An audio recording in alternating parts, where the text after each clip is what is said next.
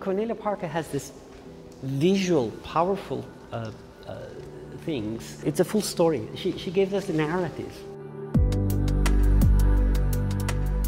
What she does is make completely clear that art is not the thing. Art is how we react to the thing in the full context of what we know, what she tells us, what we read, and the relation between all these things. Yeah. And this is the connection I find with the kind of science I'm talking about, which is not a science of object, but it's a science of relations. Mm. And I think this is something deep that we understand about reality. Reality is not made by object. We don't understand reality just by objects. Mm. Like we don't understand Cornelia Parker work just by looking at it. Right, yeah. We understand reality by looking at the relations between things. Oh, okay. And I think quantum mechanics is telling that. That's what deeply standing is quantum mechanics.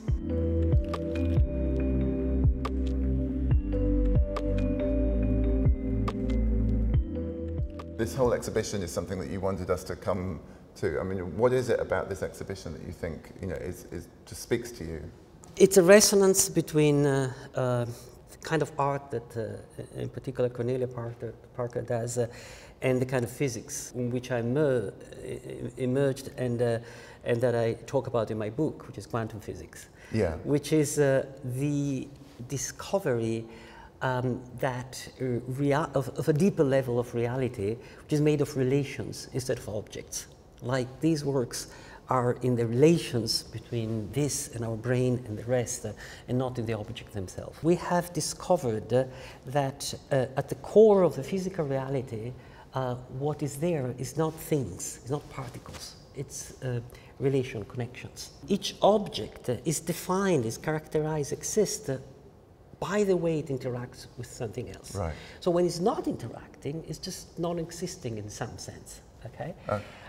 This is what was discovered by the founders of quantum mechanics 100 years ago. And this is, I believe, is becoming more clear today. So and what you're telling us is that all the stuff that we learn about at school, those names that we know, electron and proton and neutron, you're saying they're not actual things? That's right, they're not actual things. It's not that they're false, right? I mean, if you see, I don't know, a forest from a distance, it's a green velvet thing. Yeah. The forest is real. But when you go there, it's a very complicated story, a forest. There are trees, trunks, animals, all sorts of stuff.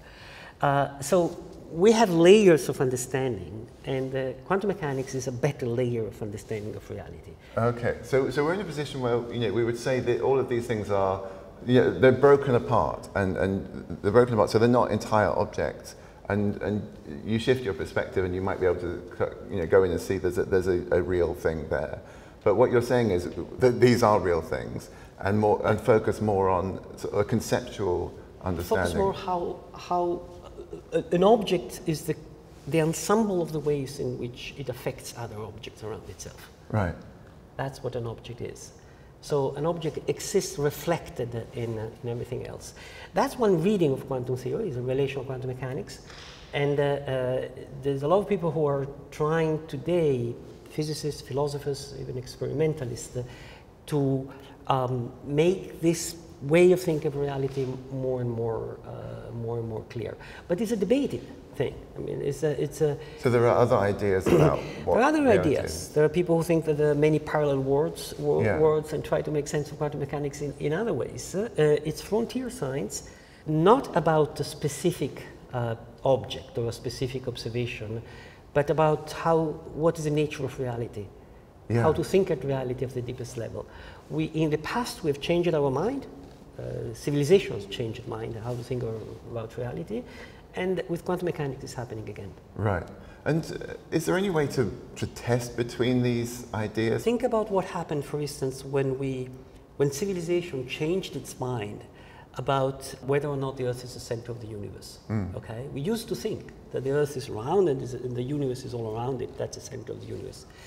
And at some point, around the Renaissance, we changed our mind and we decided that it makes much more sense to think that no, this is spinning, going around the sun goes around the galaxy. Can you make an experiment that shows the Earth is not the center of the universe? No, you cannot. But you can have a conceptual frame in which is not, and then you realize that it works better and better and better. It allows you, everything goes in order much better. So science is not about directly testable things. It's also about finding the right conceptual structure that works. So disagreements about how to interpret quantum theory, because some way of thinking about quantum theory will show to be fruitful, productive, and give us clarity in more and more. So your main work, which is to try and find quantum aspects of relativity, effectively, space and time, that provides a way into understanding the basics and the foundations of what quantum theory might be saying about the nature of reality. Is it something that you feel is making progress now? Yes, enormously. I think it's enormously making progress. I think there are new experimental facts that we have learned. For instance, we have learned that there is no supersymmetry at the CERN big machine, the scattering protons once against the other one. We have learned that in the universe there is an accelerated expansion, so there's a positive cosmological constant, that's a technical aspect, while many people were expecting was a negative. We have discovered that certain symmetry called the Lorentz symmetry is realized at very high energy in some astrophysical observation. There's a lot of new knowledge about nature that helps us. We don't have the problem of quantum gravity solved because we don't have yet predictions of these theories verified. That's what it's being worked on. I work on black holes, what happened in the center of black holes, how black holes end their life in the future. And the hope is that with the theories of quantum gravity, thinking quantum mechanics in this relational way that I described, we can get an understanding, for instance, what happened to black holes, and test these theories. And one of the ways of testing this theory is to connecting to observations. And one possibility, which I'm keen about, is that black hole could evolve into something in the future which explain cold dark matter.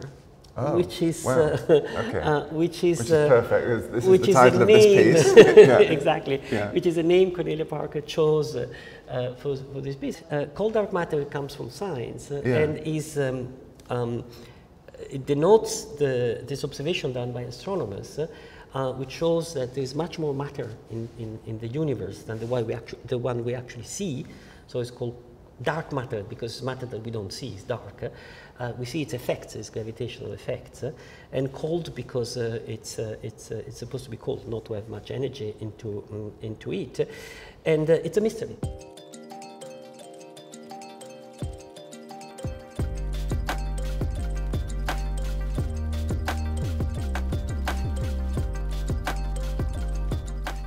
Brought you into Plato's cave. Into Plato's cave, in a way, because I wanted to ask you about this whole idea that I read a lot with people saying, you know, we're working on a theory of reality, or we want to understand what reality is. Do you think we can ever really grasp what reality is? Yes, of course, but we are already doing that, because I don't think that there's the ultimate reality, and we have to get to the ultimate reality. I think that we can understand reality better, and then better, and then better. It's like, you know, I mentioned a forest. I mean, a forest seen from a distance it's real.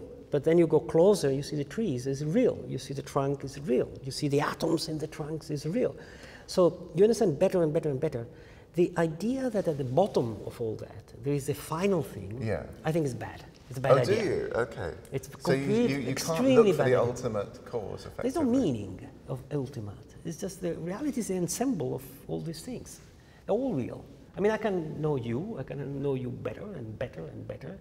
What is the ultimate reality of life? It's just the ensemble of all these things. Yeah. So do you think this idea that there is no ultimate reality, there's no sort of base level that we can ever find, is something that's shared by most physicists? No, it's by many physicists, but not all. I think that those who search for the ultimate theory, in my opinion, I may be wrong, but they are misled. We shouldn't look for the ultimate theory. We should look for solving one problem at a time. We don't understand quantum property of space-time, let's study this. We don't understand black holes, study this. We should better understand quantum mechanics, better understand quantum mechanics. Humankind has never got to the final thing. Why should we be the ones? And it's okay to, you know, like see these shadows on the wall and appreciate the details in the shadows. But if you can see more, that's great. Shadows, and the shadow is equally real as the instrument, which is equally real as me looking at the instrument. Yeah. They're all real. And they're all shadow of one another. Okay, the instrument is what? It's a set of atoms that my mind reads as an instrument, right. And my mind is itself a process happening in terms of something else. So it's this complexity of reality which is super interesting, and we want to decode, to better understand, to be better able to interact with it, and we should get out of this dream. Okay, ultimate reality is matter. It's language, is God, is mind, it's spirit. I mean, forget the ultimate reality. There's enough reality around us. And enjoy the journey that we're on, I guess. And enjoy the journey, which is happiness and sufferance, but it's a good journey. And that's just physics, right? Yeah, that's all physics, that's right. Yeah. And what's your sort of takeaway when people often search for meaning in the universe, or people would say, you know, surely our job is to find purpose in our lives and find purpose and meaning in the universe? Meaning, purpose, it's not from the outside. It's not that, oh my God, there's no meaning because there's nothing from the outside to give me meaning. Meaning comes from inside me, for what I am. We are living beings, are producers of purpose, of meaning. That's what they are. So asking what is the meaning of the universe is a silly question, because the universe is not a living being. The universe is just up there doing its stuff. We are here doing other stuff.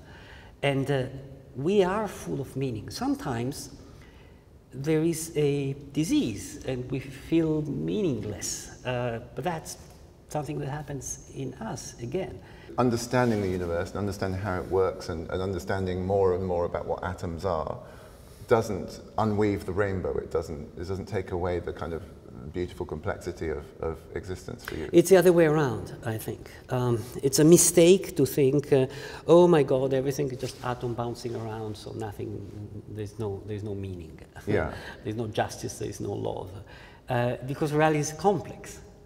Atom bouncing around is one way of describing what is going on, which misses, first of all, quantum mechanics shows that this reality is far more complex than just pieces of stones bouncing around. But also, atom bouncing around create an enormous amount of complexity where there is full space for love, meaning, purpose, ideals, justice, and all these spiritual things here, which are not denied by physics, not at all. Just physics gives a further layer of understanding what is going on. Of course, we don't understand well the relations between all these layers. Some are not clear. We don't understand completely how our mind works, brain works. A huge amount of things that we miss the connections. But I think reality as a whole can be described in different manners, and these manners are coherent with one another. So what's next for you? Are you delving further into this relational idea, or are you moving into any new areas of physics? Or? Understanding what they call the dark matter, it's black holes. To understand black holes, we need quantum gravity, because at the end of the life of a black hole, or the center of black holes, which is roughly the same thing, the classical general relativity is not sufficient, the standard quantum mechanics is not sufficient, you need quantum gravity. Loop quantum gravity, the theory we've built with many friends and colleagues, it's a possible theory for that. So the point is, apply this theory. It's a set of equations, well defined. You can do calculations. Apply this theory to tell us what happened to the black holes when they finish their life. Black holes have a finite life. When they finish their life, some physicists think that they disappear magically, but I don't think they're right. They tunnel. That's a technical word. The quantum tunnel. They transform into some little things, some remnants, some white holes, and one hypothesis, which I'm far from sure, but the hypothesis I'm studying, is that these remnants are the dark matter that we see around, the cold dark matter that inspired Cornelia Parker. That's beautiful. So Carlo, thank you for talking to us, and I guess bringing us here as well into this fantastic space. So it's been great. Thank you. It was a great conversation. I loved it.